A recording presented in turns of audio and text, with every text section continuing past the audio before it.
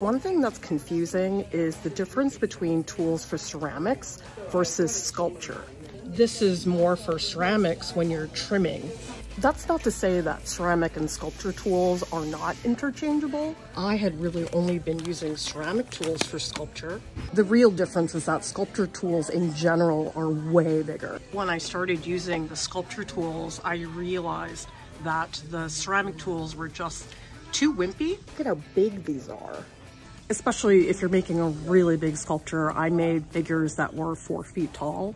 You really can't use those little dinky ceramic tools. They even have a dental carver set.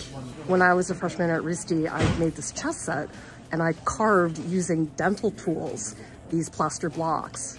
Oh my gosh, I hate calipers. I just hate measuring. That's just me. I don't find it helpful. But if you're making a really big sculpture, I could see why you would need this.